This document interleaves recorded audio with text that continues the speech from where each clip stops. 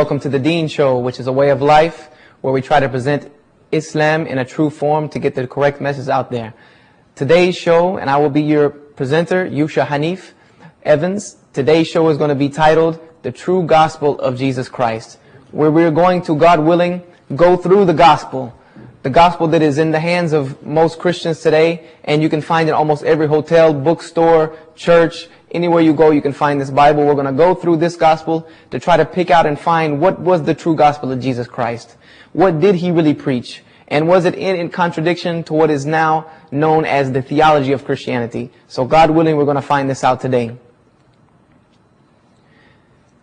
I begin by using a verse from the Gospels, from the mouth of Jesus Christ himself. For if we want to know the true gospel of Jesus Christ, we must go to his own words. Leave alone the words of everyone else, and let's refer to his words alone for some time, God willing. Jesus said, and I quote in the Bible, "And this is life eternal."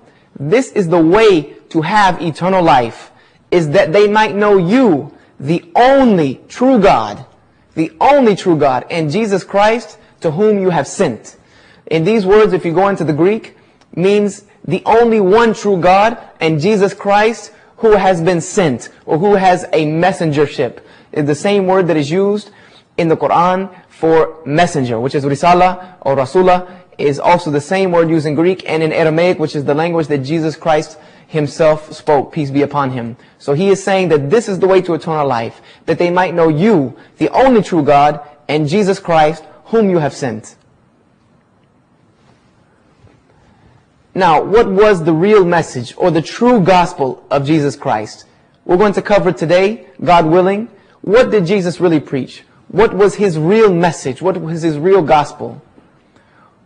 Who was the God that Jesus worshipped? Who was the God that he turned to? Also, what code of conduct did Jesus follow? Did he follow a law? Did he follow a way of life? And if so, then what was that way of life, and what was that code of conduct? Number 4, did Jesus Christ, peace be upon him, claim divinity for himself? Did he claim out of his own mouth that he was divine? Or did he claim otherwise? And was this something that was attributed to him after his death? We will look at this, God willing. And lastly, was Jesus crucified for the sins of humanity? This is the big one. This is the big one, because as Paul himself said, without Christ crucified, there is no Christianity. So was Jesus Christ crucified for the sins of humanity? Is this a teaching of the Bible? Is this correct? Did this happen? We will find out today, God willing. First, let's go to what did Jesus preach? What was the gospel message of Jesus Christ? What was this good news, which is what the gospel means? What was this good news that Jesus, peace be upon him, brought? Jesus said, and I quote, "Verily, verily, I say unto you, the servant is not greater than his Lord, nor is he that is sent greater than him that sent him." And this is from John chapter 13, verse 16. He said, verily, verily, this is a way of stressing, repeating this word, verily, verily, stressing that I say unto you, the servant is not greater than his Lord, and he that is sent is not greater than the one who sent him. So he himself is saying that I am not greater than my Lord, nor am I greater than the one who sent me. I am the one who is sent, and I am not greater than the one who has sent me. Very clear words. Very clear words. Open any Bible, these are the words in red from Jesus Christ himself. Also, and I quote Jesus, "Ye have heard how I said unto you, I go away and come again unto you. If you loved me, you would rejoice, because I said, I go unto the Father, for the Father is greater than I."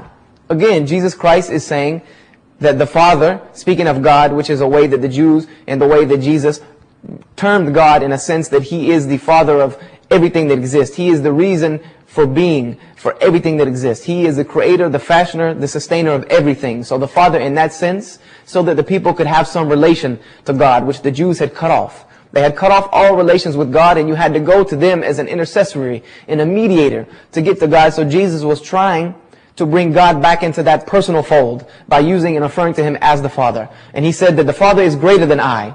He did not equate himself with the Father. He said the Father is greater than I. Also from the words of Jesus, "And Jesus answered him, the first of all the commandments." This is the greatest of all the commandments, and the first of them is to hear, O Israel, to listen, Israel. The Lord our God is one God. And thou shalt love the Lord thy God with all thy heart, with all thy soul, and with all thy mind, and with all thy strength. And the second is to love thy neighbor as thy love thyself. There is no other commandment greater than these. He did not even refer to the commandments of Moses. He said the greatest is number one, that you love the Lord your God with all your heart, with all your might, with all your strength, and to love your neighbor as you love yourself. Any Muslim would not be in any way unfamiliar with these two terminologies.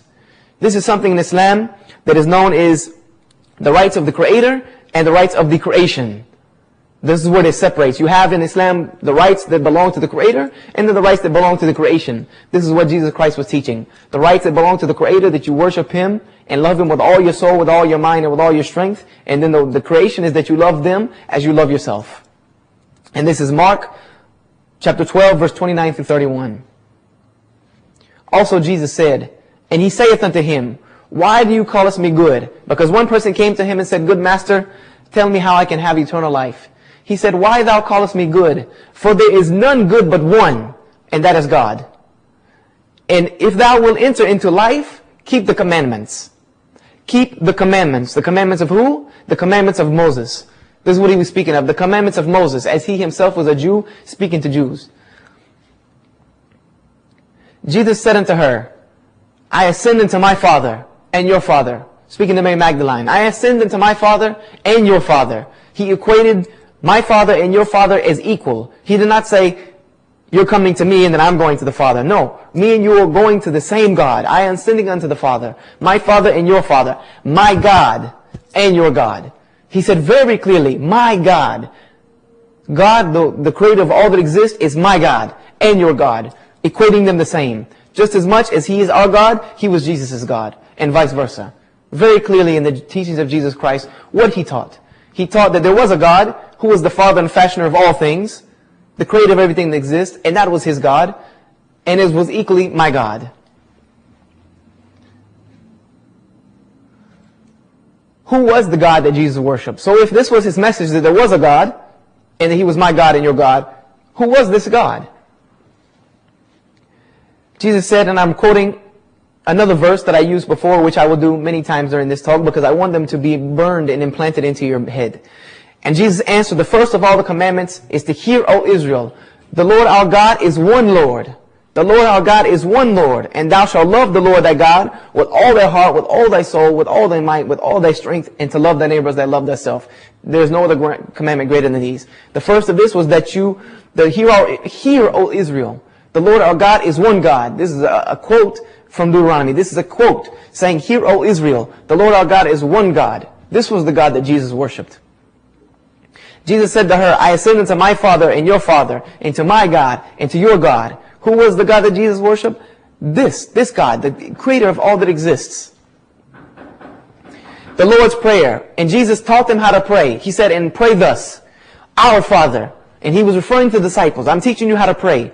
Our Father, equating God the same in all respects with all of them. Our Father, who art in heaven, not on the earth, not here in this circle with you. I am not God. I am not the Father. The Father is in heaven.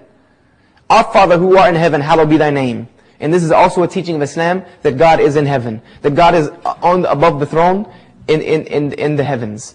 This is what Jesus taught. Our Father who art in heaven, hallowed be thy name. Matthew 6 and 9. And when He was gone forth into the way, there came one running and kneeling to Him, and said, Good Master, what shall I do to inherit eternal life? And Jesus said unto him, Why do you call us me good? For there is none good but one, and that is God. This was the God that Jesus